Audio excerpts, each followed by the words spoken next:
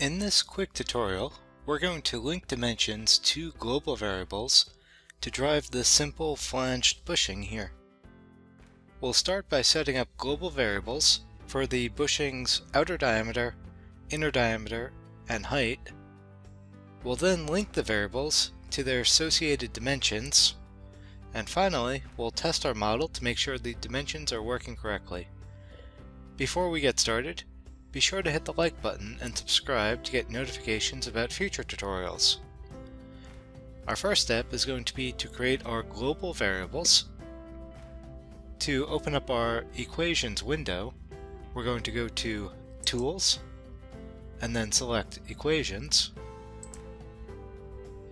The global variables are entered here on the top, so we will enter them from the table shown here.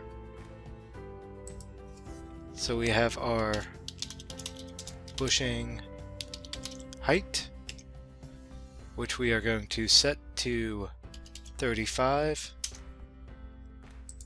We have our inner diameter, which we are going to set to 50. And we have our flange diameter, which we are going to set to 100.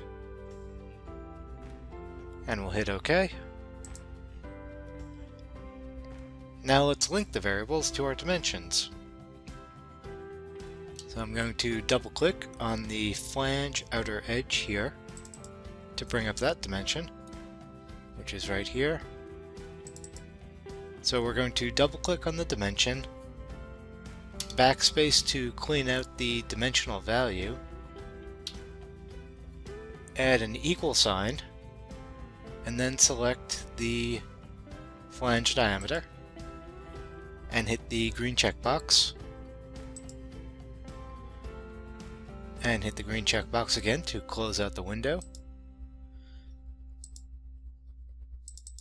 So we now see that the dimension has a red sigma in front of it, signifying that it's now a linked dimension. We'll do the same for the ID, so we'll double click on the inner surface, select the inner diameter, again backspace, equal, and select our inner diameter, hit the green checkbox to link the dimension, and close out the window.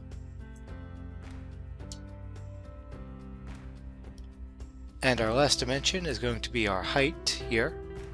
So we'll double click there. And again, we're going to link it to the bushing height. And hit the green checkbox and close out the window. Now that we've linked all of our dimensions, let's test the model by opening up our global variables and changing them. So again, we're going to go to Tools, Equations,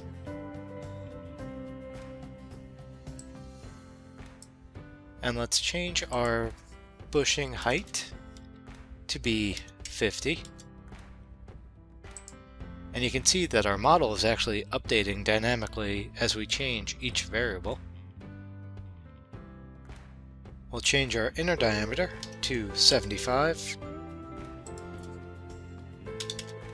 And we'll change our flange diameter to 125. And we'll hit OK. And our bushing has updated. Global variables are a truly amazing tool in SolidWorks. They allow you to quickly and dynamically change your model. For a more in-depth example of the power of global variables, I highly recommend that you check out my course on LinkedIn Learning, which is linked in the description below, where we use global variables to drive the geometry for the teeth of a spur gear. Thank you again for watching, and remember to like and subscribe.